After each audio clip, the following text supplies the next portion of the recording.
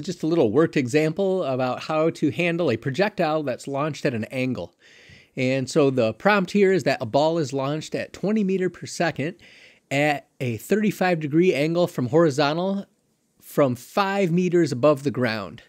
And we're going to figure out where the projectile is going to land. So it's usually helpful to start with some kind of picture like we've got going here. And let's try to figure out where this thing is going to land. So the ball is launched at 20 meters per second. So here is its initial velocity vector, and we've got it tilted up at 35 degrees above the horizontal here. The next thing that's a good idea is to choose positive directions. And so in this particular problem, I'm going to choose the positive directions being to the right and up. You don't have to choose them this way, but I'm going to work the problem with that sign convention. Well, here's really the key. Is you want to divide things up into sort of vertical stuff, keep track of the vertical motion, and keep track of the horizontal motion completely separately. This is really key. This is the most important point about handling projectile motion. And so what we want to do if we want to look at sort of vertical stuff and horizontal stuff is you notice that this initial velocity has both a vertical component and a horizontal component. So to get the vertical component here, it's 20 times sine of 35. You could go back to SOHCAHTOA to do that, but if you're going to be a student of physics or an engineer, you're going to eventually want to come to think of the sine as a function that sort of projects a vector onto the side opposite the known angle. So it kind of finds the shadow of this blue vector onto, like, say, a vertical wall. And then likewise, cosine takes the shadow of the vector down onto the adjacent side, or in this case, which would be like onto the horizontal.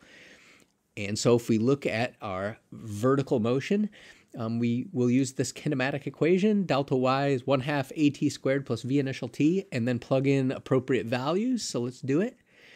Well, so I'm putting in delta y as -5. Now, why is that? That's because the projectile starts up here where it's launched out of the cannon, which is 5 meters above the ground. And the reason I put -5 is my positive direction is up and the ground is then 5 meters below. So my change in position is, well, it's going to lose 5 meters of height. So my delta y is -5. My acceleration is also downward, so it is negative. That is the reason that the negative sign is there.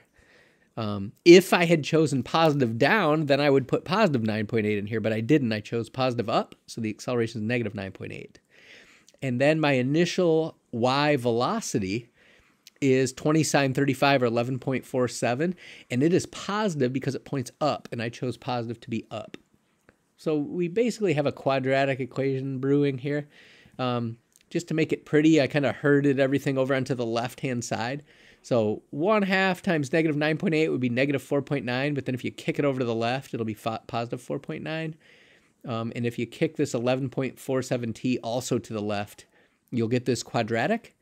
And so if you solve that with either graphing it or quadratic formula, you'll find these two times of either negative 3.38 seconds, which would be like in the past, if it had kind of followed this arc without the cannon back to the ground, or you can project out into the future and find that 2.72 seconds will be the time when it gets to a height of, say, -5.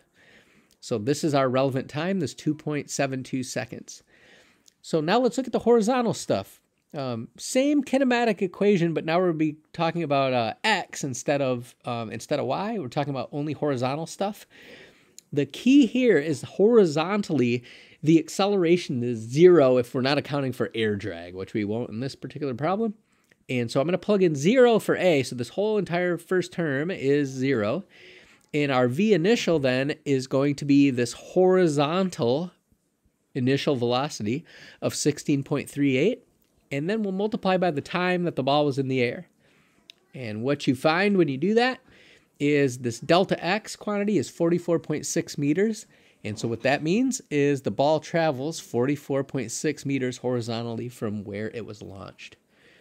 Kind of recapping, the key really is to separate the vertical motion from the horizontal motion and make sure you're really careful about following your own sign convention that you chose.